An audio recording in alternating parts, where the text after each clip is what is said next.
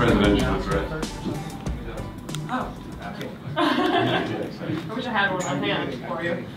We're just going to kind of go around the room with the questions, so we're going to start right here. Okay, so I'm from Divergent Faction, and we were wondering for Veronica, what was it like to put on the dauntless costume and head to set and to act like a person being creative? Well, I have never, not for a second, had any ambitions to be an actress. So for me, it was terrifying, actually. Because Neil Berger, our wonderful director, was like, okay, now you need to burst through this door and be breathless but excited. And I was like, you want me to be two things at the same time? Anyway, it took a few takes, a few too many. But it was really exciting and fun to see, you know, I mean, how often do you get to experience that? Never. Well, for these guys, I mean, several times at least, but for me, never. So it was wonderful, and the tattoo was really sweet. It was like on my throat, which was, I don't know, it was a really special experience. That's all. She killed it. Not true at all. Totally true, absolutely. This is for Veronica as well. In terms of the screenplay, what role did you have in the screenplay, and were there any scenes that you said these really should be in the movie that are pivotal scenes? Not really. I similarly don't have any ambitions to be a screenwriter either. So I kind of left it to the people who know what they're doing. But I guess I was open to being like a consultant. So they'd ask me about the world, and I would tell them, you know, whatever they needed to know. But other than that, I mean, I think it's important to just trust the people who you decide to work with, and to kind of let go a little bit, because otherwise you'll go crazy. So I think they did a wonderful job, which is very good. But, yeah.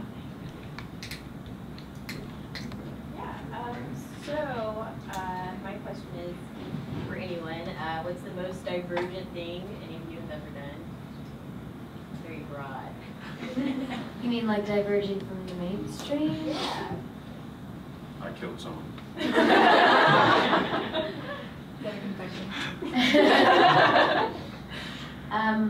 And so I feel like you rock climb. That's pretty divergent. Or I guess that's yeah, it's like kind of dauntless. Yeah, I mean, I rock climb a lot. Theo boxes. So I guess maybe sometimes we're a little dauntless. But I think actually I just came up with something kind of clever.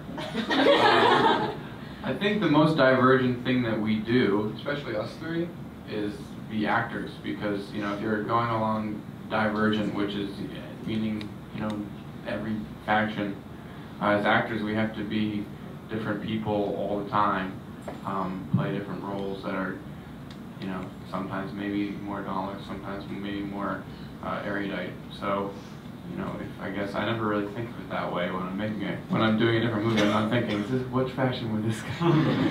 But you know, we're pretty divergent as actors.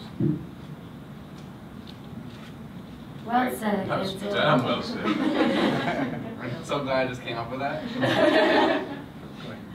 My question's for Shailene. You've done a couple of young adult book-to-film adaptations at this point, so you know how devoted the fan bases can be. What is it about Triss as a character do you think that makes her such a powerful role model for the young fans?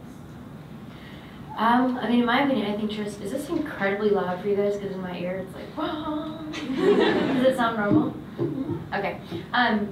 What I should speak for myself, and so what I found really beautiful and unique about Triss that sort of set her apart from other young adult heroines, quote unquote, is that the struggle between being selfless and compassionate and empathetic and being brave and courageous and going out into the world with a mission and accomplishing a goal was really beautiful. And I think that it's something to look up to, because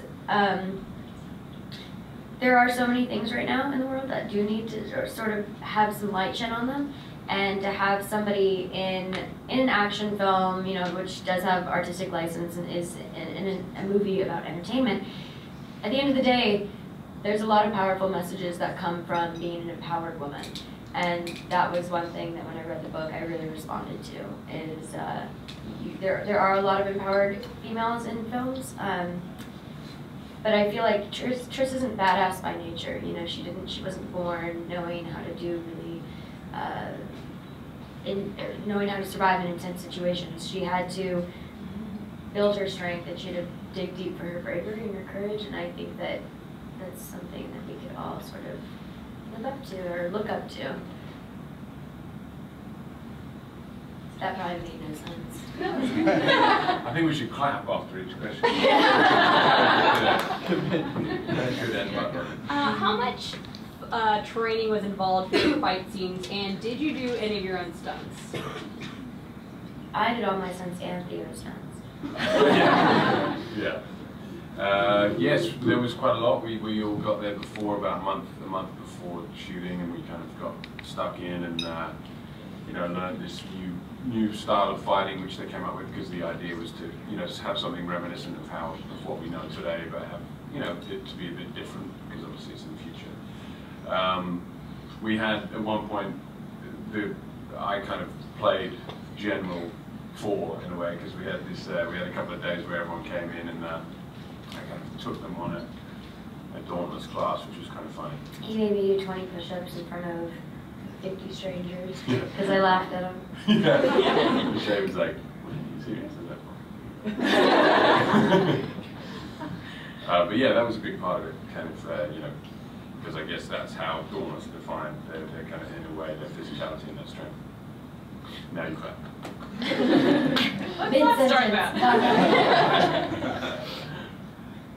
Go ahead. Did you guys, this is kind of a question for all of you, did you all have any particular issues with translating certain scenes from the book to the movie? Like, was there any particularly difficult scenes that didn't translate well, or ones that you wanted to get across?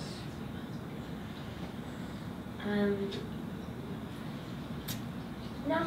I mean, yes. Yes, definitely. I feel like there is, you know, the book has so many different things happening. You know, Tris, it starts off with Tris switching factions, and then there's a storyline between 4, and then there's a storyline between her and Janine, and then there's her becoming Dauntless, and is she gonna survive or not survive, and then, you know, sort of breaks out in war.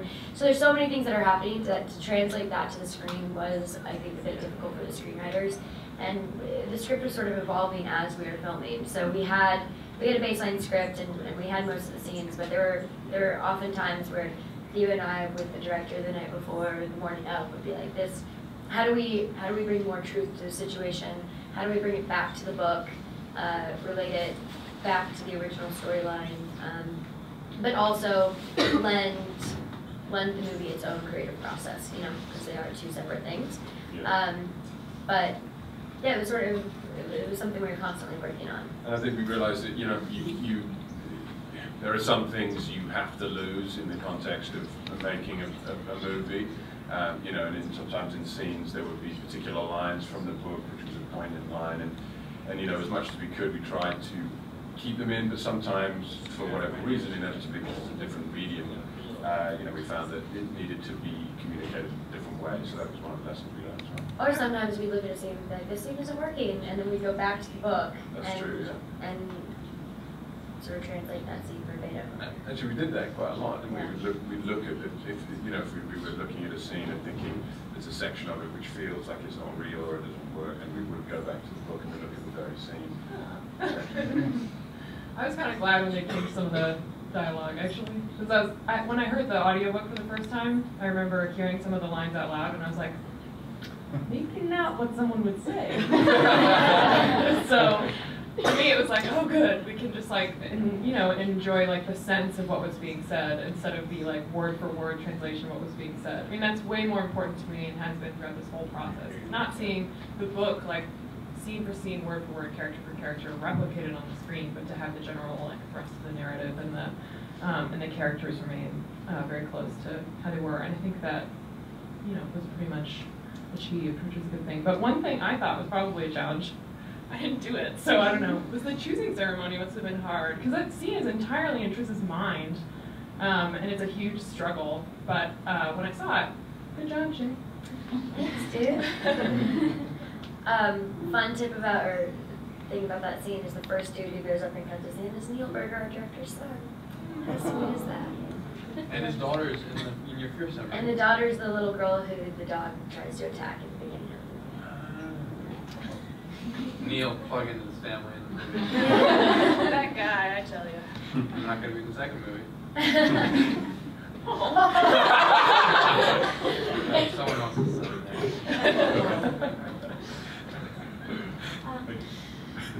For Veronica, were any scenes from Divergent based off your time in Sorry, I'm just imagining how that could be. Not really, no. I mean, I think I'm someone who's familiar with like fairly intense environments and competitive ones. But other than that, I mean, that's really the only thing. And I mean, to say that with the caveat that like, you know, Barrington High School where I went to school and then Northwestern, no one was trying to like punch me or stab me. So it's not like that intense. But I'm just saying, you know, feeling like that sort of pressurized and contained thing is sort of what translated to the book well. But other than that, I mean, it's just a sort of huge leap of imagination, I guess. Let's go back there first. This is for Shailene and Theo. How did you feel? What is your opinion on fighting for sport versus fighting for self-defense?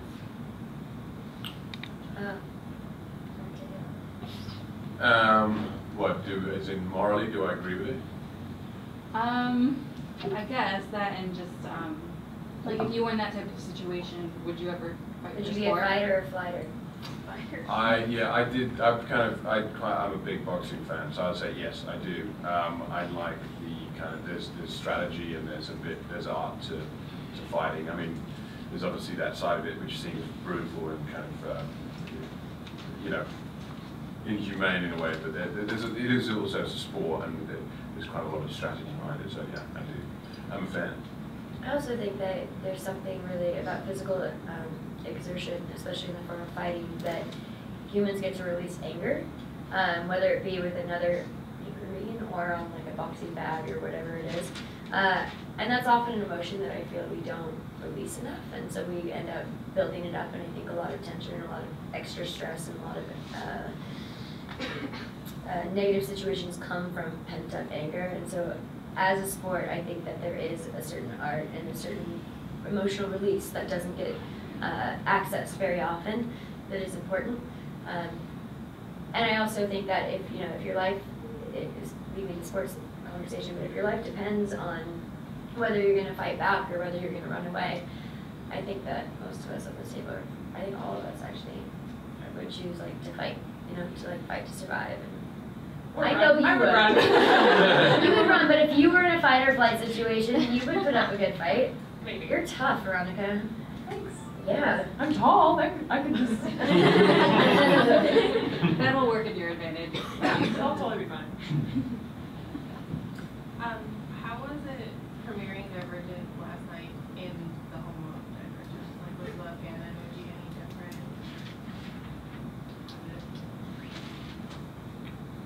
Yeah, it felt gratifying to kind of be back because it's quite a long journey and Sort of full circle. we came here on the 13th of March, so it's almost a year from when we started the film. So yeah, it felt good, and it felt, as we said lots of times, it feels really gratifying to be involved in something that people are already invested in and already love. People ask whether there's a pressure there, but I think we've done our job now, and we're proud of it, and I hope people relate to it, and we're just excited to be in a place where people are fucking up. I'm not. I mean, in terms of watching the movie, but I mean, it's also cool because, I remember a bunch of you guys coming to set as fans, and as the movie went on, and as you guys have obviously made these fan pages that have had huge followings, and now you're here actually interviewing us. So, I mean, it's like, as the movie evolved, and now, I remember my first car ride coming here, and, my second movie ever, and then my car ride coming here yesterday, there were billboards from Divergent everywhere. So the fan base and, the movie have grown together, and, Chicago, I feel like, yeah, it's kind of like the hub of it, because, that's where the first set stalking fans were. To me, it's in a peculiar way, like, coming here, people feel a little less distant or removed from me somehow. So when I walk around signing things or talk to people or get interviewed or whatever, it's like, oh, friends! Like, let's chat! So the vibe is it's really great. I mean, I love it here. I'm like a Midwest enthusiast and a big Chicago fan. So obviously I live here on purpose. Hi, my name is Kristen Dodger. I'm a writer with the Chicago Maroon at the University of Chicago. I'm curious, Ms. Roth, if you had any say in the decision to shoot on the University of Chicago's campus, especially because you're a Northwestern alum and often we are considered rivals. We're not buddies? Not so much. And then for anyone else, if you spent time on set on the University of Chicago's campus, you could speak to that experience. Yeah, you guys were there. It's the that library. the Erudite? Yeah, Erudite Library. Okay, that library is like Fort Knox. It's so badass. Apparently they, you have some like crazy system, right? It's an underground robot that goes and fetches your books. See, that's like very Harry Potter, you guys. It's very Harry Go Potter. and check it out. I mean, no, I won't. I'm sticking to the Vulcan library.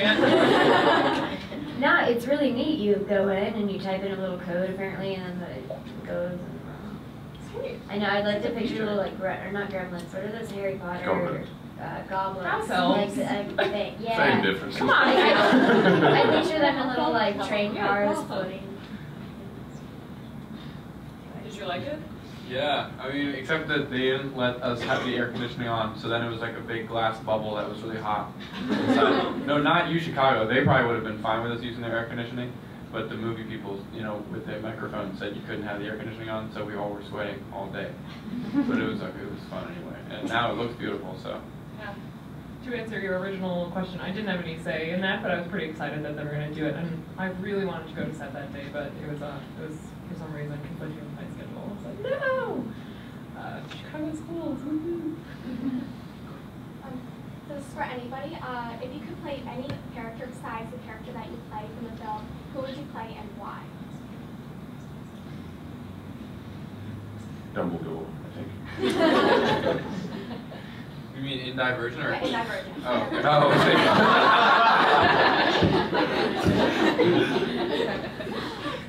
That's what I thought, and then I was like, oh wait, no, it's Divergent. I would play Erudite Extra number 2. I think it'd be fun to play a Dauntless character, just because I didn't get to do any Dauntless training, and like I didn't get to do that much fighting or any of that stuff, so it would have been fun to play someone in Dauntless and get to do some fighting and some training and stuff. I would choose Peter because he's such a smart ass.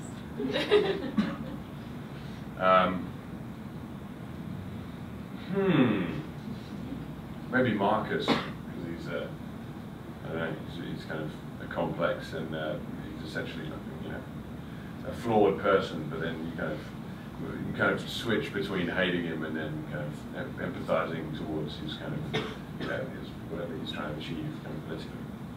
Actually, I would choose. She's not in the movie, but I would choose Lynn because she's like punk and cool and like strong and that's another smart ass. I love her book. I miss Merlin. I know. Maybe we'll be the second one. Hello, good morning. Hello from Chrissy4.com. First and foremost, congratulations on an epic film. And the question I have is, which faction would you least want to join and why? Abnegation, I think. Because I don't know, it's kind of, it's quite stifling the atmosphere. I think I would struggle with it, and I'd probably make inappropriate comments constantly. And yeah, I'd probably be factionless within a couple of years. Out of the Couple world. days, maybe hours. yeah. They're like, baby, oh Jesus. I would choose Erudite because their outfits look so uncomfortable. And because I just thought like sterile sort of left-brain environment does not suit my lifestyle. I don't think I'd want to be part of Candor. I feel like everyone there are kind of dicks. I don't know if I could everyone being too honest all the time. Sometimes I want someone just You're nice. pretty honest though. Yeah, but like I'm not. After a while, sometimes like I like just like they're just. I feel like you know, look at, like, think about Peter, you know, and like, even like Christina a little bit in the beginning has to like learn to like shut her mouth a little bit, you know. I feel like that many personalities that like think that they can say everything that comes to their mind get annoying. Like, tell me some sweet lies, please. Yeah, exactly. For me, dauntless, because I would die. Just, really, I would die. I would rather live than die, so no dauntless for me. I mean, practically speaking. I had a question on behalf of the readers of the Loyola Phoenix. They wanted to know what y'all do, what y'all enjoy doing during your downtime when you're shooting here in Chicago. Like, what Chicago activities or places did y'all enjoy? You guys should take this because I haven't really been to see Chicago. We saw some Bulls games. I went to a Blackhawks game. I didn't get to go to the Bulls game. Shit! And I'm the biggest basketball fan here. Yeah, it's true. But the Blackhawks. But we did the Blackhawks. We saw, yeah, Stanley Cup. Oh, we got to see the Rolling Stones. Oh yeah, we got to see the Rolling Stones. I did. Twice. And Erica Badu. And Erica Badu. Yeah. That was great. And nearly James Blake. And almost Fleetwood Mac, but that didn't happen either. I went to the Museum Art Institute. That was amazing. Really, though, it's cool seeing those. Like, yeah, it's good. Me and Christian kind of woke up. Where I think it was at one of towards the end, and we were feeling worse for wear, should we say, from the night before. And we wandered, the two of us, and just like, and it started raining, and we couldn't really, because we didn't know exactly a great mental state. We carried on walking. We ended up being at the museum and then the aquarium. It's like two dudes just walking around like zombies. That fish, man. Yeah. I didn't know that. Yeah. And then we took the boat back. It was like a weird day. Like a little like man daydream. What happened? Yeah. But, Took the old hands. it's kind of fun because the aquarium's kind of cool. Me and Shailene would go to the farmer's market sometimes. Oh yeah, that's true. They have a good farmer's market. Yeah, Green City. Yeah, that's true. Okay. Question for sort of all of you. When you, like, during production or even now, is there a sense of pressure sort of playing these characters and knowing you're sort of answerable to the fans of the books? No. I mean, I feel like the second that you try and, if I were to try and, create Tris the way that you pictured her, the way he imagined her, the way that she imagined her, it would become a clustered mess of a human. And so I think for me it was really about just acknowledging my own intuition as far as who I thought she was. And, that was the only way that made sense to me, to bring full authenticity to the character and be 100% truthful instead of trying to mentalize or think about it. You don't ever want to overthink, because then it seems like a preconceived character versus somebody who could actually exist in real life. Yeah, and you have to make your own choices, because that's your job, essentially. You have to go with your instincts and play the character how you think it should be played by you.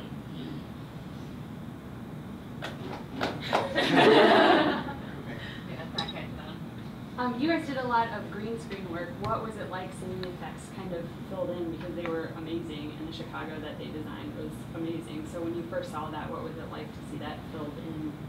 Pretty epic. I mean, that mirror scene in the beginning, that was something that special effects worked on for like 2 years, a year prior to filming and then this entire year after filming. And when we actually, it was the last 4 days of the film, so it was just me in a room, the size of a football field, of green walls and a green ceiling, or stadium lighting. It felt like we were rock stars on stage, and then a green floor. And we were in there for 4 days, and you start to lose your mind after a few hours of just being surrounded by green. And so to see it come to fruition was really neat, and I think they did a really good job. I mean, we had to film every single angle, so all of those different Trisses we actually had to film. And it was very mathematical the way they taped it out on the floor. And so it's very interesting to sort of see the process behind green screen, behind CGI, because it's very different from working with another actor. It's almost like you have to be a child again and use your imagination, because when you're with an actor, you're simply reacting. But when you're by yourself with a green screen, you have to imagine a scenario, and you have to really put yourself in that place. And not be afraid to make a fool of yourself because everyone's looking at you in this bare ass room doing really bizarre things. She was first, I don't know. No, that's what she already. Oh, okay. Well, I'm Gisela Orozco with All Newspaper, Spanish newspaper. So, as you know, we are at times all over the world now. But my question is for Veronica. What do you think that is going to be the most exciting part of being from Chicago and portraying Chicago? You was Chicagoan. Now you're one of the kind of idols or milestones from the city. So you're kind of the ambassador from Chicago? Oh, I don't know. I mean, I feel like if they voted for someone to represent them, it wouldn't be me. But I mean, I love it here. And when I first saw the movie, the first big shot of the Sears Tower it's the Sears Tower. Yes, anyone?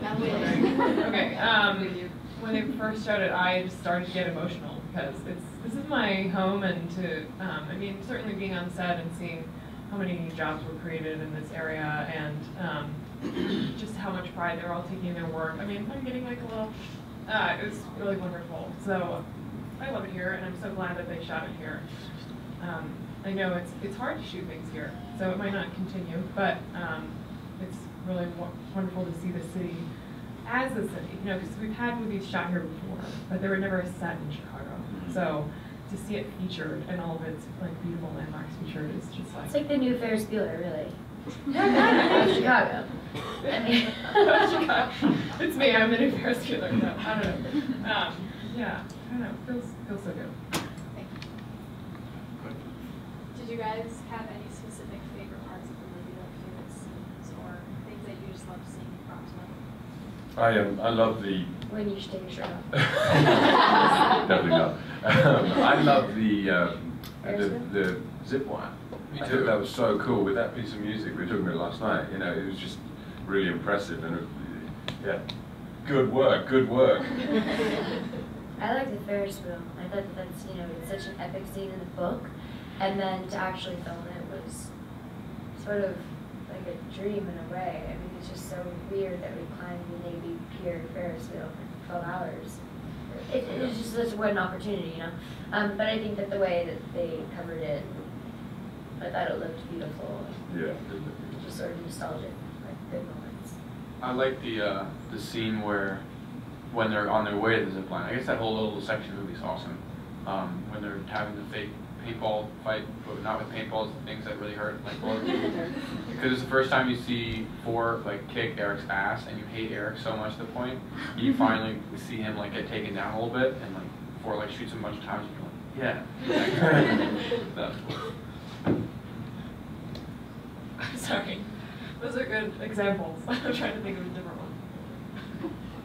For me, I mean, the big emotional scenes are important. And since they were so well acted, it's very good. I also love the Fear landscapes, especially Ford's Fears, especially when the box is closing. That was hilarious. It was a really good line, I think. It's like, take your time, I'm just being crushed here. Yeah, that's great. Go ahead, you. My question is for Theo. I'm from Divergent.com. With being from the UK, how was it with using the American accent? Was it easy or was it hard trying to obtain that? What I found with kind of accents generally is it's all about the work. You can't wing it to make it feel as genuine. You know, you do have to do the work. And so I'd stay in accent when I was on set really, and it kind of bled into the evenings as well. So I just kind of became him in a weird way. But also, I find with the voice, you know, for example, being in action on set, the voice becomes a big part of the character for me, and then how he speaks. And so if I slip out of accent while I'm on set and I hear this English dude, I'm like, what the fuck is that? So it kind of puts me off. So I like to kind of be in the space for as long as possible, so that I don't have to think about it any time. Because obviously, as soon as you're thinking about something as kind of external and mechanical as an accent or dialect, then you're not in the scene and you're not present with the person. So, yeah. Yeah, it's true. I mean, when I first met you in the audition, you came in with an American accent, and I remember you said you were British, or somebody mentioned that you was British, and I was like, oh yeah, that's funny, you're British. Because he had an American accent, and after I asked you if you were British, you replied yes in an American accent. So it was very, Just go, yeah, it was a little confusing. And then you left, and I was like, he's not British, and they were like, yeah, he is. It's like, job well done. Yeah, congratulations. That was really one more time. It was 3 times. Did you guys have any like running games keep you loose while you were filming, or like do you have any favorite apps or something? Kind of quiz up and No. I think our games just, we all have very perverted sense of humor, so that was sort of what kept us laughing on set, I think. Yeah, definitely. At the end of all takes, we'd be like a really serious scene, and then our favourite thing to do would be say a stupid comment, some really intense moment, and then ruin it with a bad He's joke. really good at that.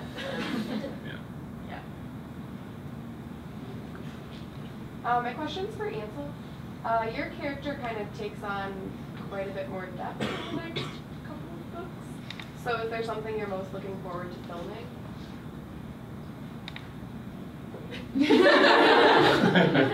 Well, me and Theo were talking about this last night, just because I didn't get to do any scenes with him yet.